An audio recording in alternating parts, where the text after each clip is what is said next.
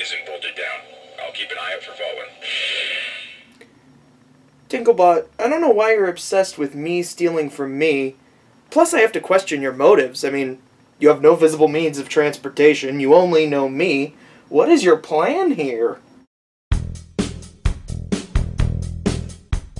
Hello and welcome to that thing where I talk about video games that I've already reviewed but in article form. For Chris the Nerd's Game Review number 80, Destiny: The Dark Below for the PS4.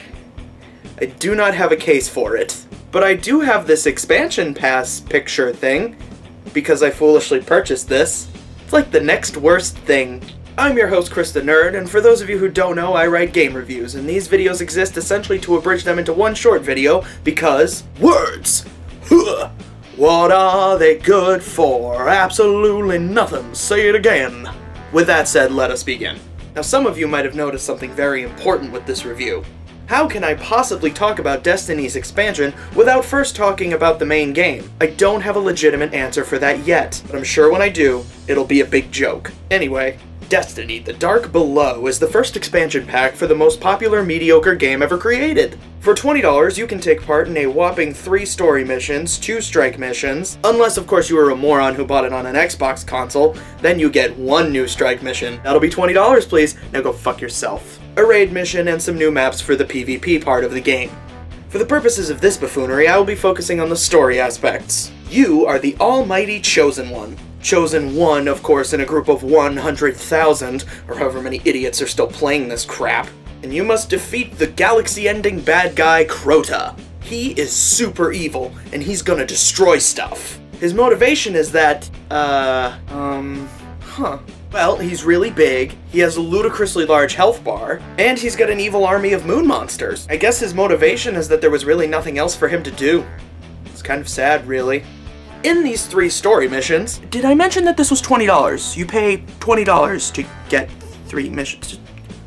I wanted to make sure that I covered that. You will take on a couple of Crota's generals who differ in no way from the regular enemies in the game, other than the fact that their health bars are a different color.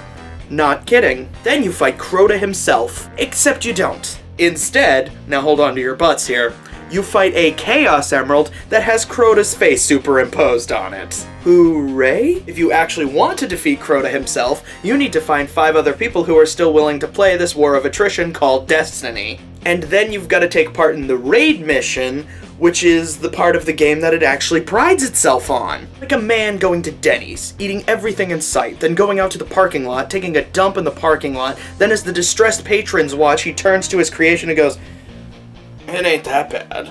And if you haven't guessed, I don't have 5 other friends who are still willing to play Destiny. Hell, I don't even want to play Destiny. Overall, this expansion takes the word expansion and redefines it. Now, the actual definition of expansion is the act of becoming more extensive or larger. Destiny: The Dark Below defines expansion as the act of becoming the same while pretending that there is more. I give it Chris the Nerd's seal of oh. Like Gladiator, you just got Joaquin Phoenixed. Approval. So, thank you for watching. If you'd like to read my full review of Destiny: The Dark Below, you can read it on geekvision.tv. And now you have even more reason to do so, because recently, for the site's 3rd anniversary, they had a redesign, and it looks like a shiny new penny. It's also really easy to find great content on there, like mine.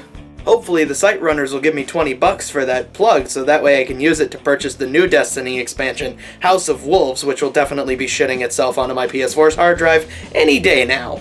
If you'd like to see more videos like this, give the channel a subscribe or check out the last video I did on Halo the Master Chief Collection. Now for the totally necessary viewer question. What do you want to see improved for House of Wolves and future Destiny expansions, if of course you're still playing the game?